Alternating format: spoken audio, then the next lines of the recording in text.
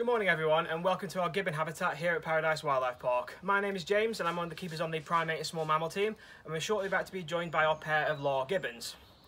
Now our law gibbons are just slowly making their way down. We have our female Shani, who's just coming along the window here, and then we have Raph, our young male, who is probably somewhere up near the top. Now these are what are known as law gibbons, or also known as the white-handed gibbon, and these are one of a total of about 17 species found across the world. We have two species here at the park. We have the law gibbons obviously right here, and we also have our white-cheeked gibbons next door. Now we've got the pair here. We've got Raph and Shani. Raph was born here. He's approaching 6 years old. He'll be 6 years old later this year. And Shani is just over 9 years old, and she arrived here in September. She came here as part of the European breeding programme, so to be paired up with Raph. Raph isn't quite old enough yet, he's still got a little bit of maturing to do, but hopefully in the near future these guys will kind of pair up, and hopefully we'll have some more baby gibbons in the future. Now they're just tucking into their lunch right now. We've given them some variety of enrichment as well to make it sort of interesting for them, to make them think. A lot of people confuse these guys for monkeys, but gibbons are actually a species of ape. Now the easiest way of telling these apart is all apes lack a tail, whereas all monkeys have one. So apes include gorillas, chimpanzees, orangutans, ourselves, bonobos, and all the gibbon species. Now the gibbon species are different in one way in that they're known as lesser apes. They are much smaller, much more agile than something like a gorilla or orangutan, and so they're distinct in that way. Now gibbons are also quite unique, quite special in that they are only found in Asia. Law gibbons in particular are found throughout quite a wide range in Asia, places like Thailand, Malaysia, parts of India, even down throughout Indonesia as well. Of all the gibbon species, they have the widest north to south range of all the different species. So Raph's just being very cheeky there, trying to steal some of Shani's food. Now, so they're just tucking into their food right now.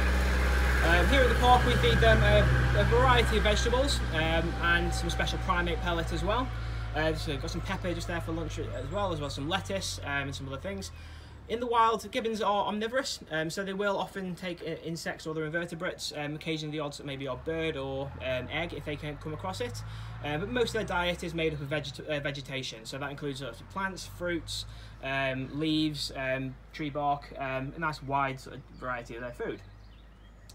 We don't feed any fruit here at the park though, and that's for a very particular reason. Any fruit that we'd be able to provide for them from sort of supermarkets is actually far too high in sugar. It doesn't resemble any of the fruit that they would find out in their natural habitat out in Asia.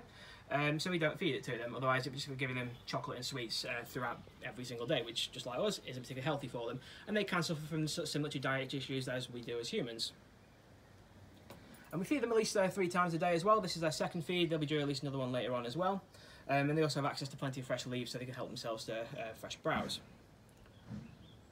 Now, unfortunately, like most, a lot of other primates and most of the animals in Southeast Asia, gibbons are under a lot of threat out in the wild.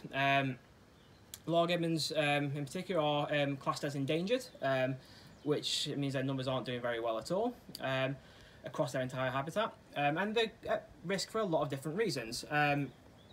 One of the main factors for gibbons, like a lot of other animals in Southeast Asia, is habitat destruction. Large swathes of forest are being chopped down every single day for all sorts of reasons, for logging, for plants, for other crops, for human sort of habitation. Towns and villages are growing and things like that. And that obviously is destroying the habitat for the gibbons to live. It's making it harder for gibbons to come into contact with each other to breed, and it's reducing all their food as well. Now, kind of quite a sort of shocking stat about that is we have one of our white-cheeked gibbons is about 46 years old. Now in those 46 years that Newt, our white-cheeked gibbon, has been on this earth, gibbon habitat across the globe has reduced by 80%. And if it's reduced, that means there is no more habitat for those gibbons to live, and that is an absolutely astounding figure. Now unfortunately, there's quite a lot of kind of factors involved in trying to help preserve that. We here, I said, as part of the European breeding programme, we're trying to maintain a nice healthy population of animals outside of the wild, so the animals aren't going to go extinct forever. But we also work with a lot of organisations around the world who help try and preserve areas of the forest, and that's not always quite an easy thing to do. One of the big factors for habitat destruction for gibbons, most of other Southeast Asian animals, is the palm oil trade. Palm oil is a crop that is found in all sorts of products that we consume, foods, cosmetics, all sorts. And it's not something as simple as just sort of stopping the palm oil plantations and the forest being recovered.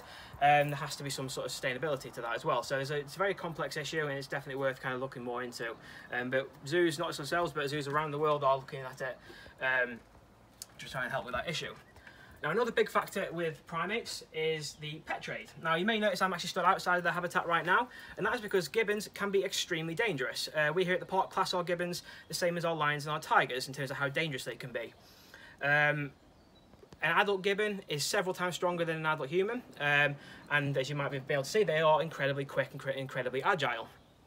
So they don't make good pets. However, when they're young, people often will want them in their homes because they're very cute. And unfortunately, to get a baby gibbon, you have to kill an adult gibbon. And then as the baby grows up, becomes mature, the owners often kind of get sick of it because it's getting too unpredictable, getting too dangerous, and will often either abandon it or worse. So the illegal pet trade is also another factor that's affecting these guys out in the wild. Tied into that as well, a big problem with gibbons is what we call the beach photo props. If you go to beaches in that part of the world, you'll often find a person with a young baby gibbon, often on a kind of a lead or a leash, and they'll go and put it on somebody and take a photo and then sell that photo to them. And again, as with the pet trade, that isn't obviously ideal. That's very poor for the gibbons, who have obviously been taken away from their families and their parents, and then will be sort of discarded as they get older and more unpredictable.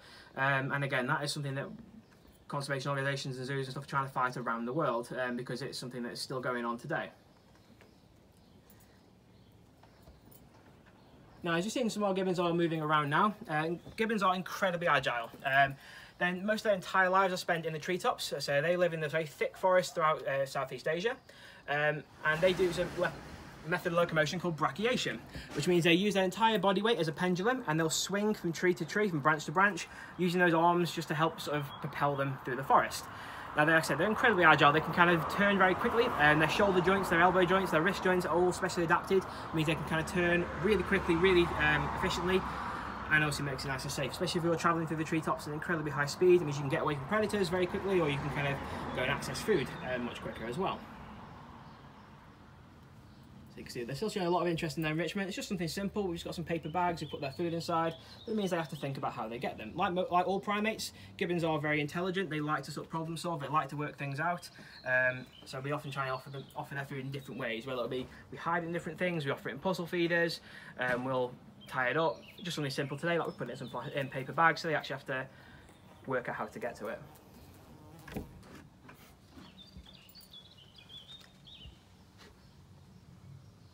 And how do we manage the gibbons here at Paradise? So, as I said, these are incredibly dangerous, so we have to kind of treat these guys with a lot of respect.